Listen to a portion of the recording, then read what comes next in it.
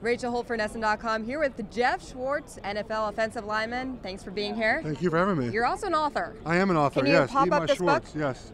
And you have a great picture of yourself in boxers eating turkey. Yes, and so my brother and I are the first Jewish players in NFL, first Jewish brothers in NFL is 1923. So it's a book about our journey, and we love food. Like all our big events happen around food. So we have recipes in here as well. So that's why I think him holding a football and me eating a turkey leg are about perfect, because if you look as well, he is looking at me with disdain, which is kind of our relationship in general. Right. So it's fun, and you could find it on Amazon, Barnes and Noble, and people seem to really enjoy it so far. Is it the holiday card?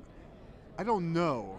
I didn't get my parents' holiday card because this has been in the works for a while. It came out in September. But I know that on my family holiday card, it was not on the cover. Okay. Yeah. Well, you write a lot, and you've been writing for SB Nation. And in an article you recently wrote, you called the Patriots the forgotten team. Yes. What made you say that? Well, as soon as the Super Bowl games were set, you go on Twitter, social media, and everyone's talking about how the Falcons are going to win. Their high-powered offense can't be stopped.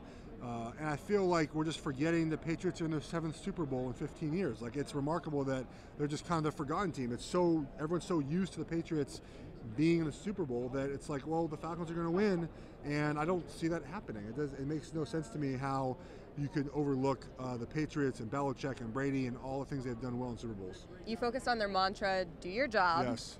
What is it about this team? How do they carry that out so well and be so successful? Well, so it's from Belichick, and he enforces it. So a lot of coaches talk about things, and they say we're going to do it this way and that way, but he just will cut guys, and he's going to get rid of guys. And I think the next example will be Gronk. If the Patriots win the Super Bowl, Gronk's going to be gone, and that's just the way Belichick does things. So people are not going to want to hear that. They're not going to want to hear that, but I don't see why they would keep him. He's going to want more money. He's a position that doesn't command a lot of money, and they can fill his void with the slot receiver, Hogan, with a guy like that. So, gets rid of Collins and Mankins and Chandler Jones, and he just treats players as commodities. So that accountability is always there. So players think, hey, if I screw up, I'm not going to play next week. He did with Malcolm Floyd.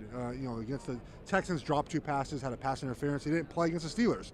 So that accountability makes players buy into his system. So you're predicting the Patriots to win this one. How do you think the game's going to go? So I think it'll start out slow. I believe all Patriots Super Bowls, the last 6, have started out really slow, like 3-0, 0-0 after the first quarter. That's probably the same. And then there'll be a lot of scoring.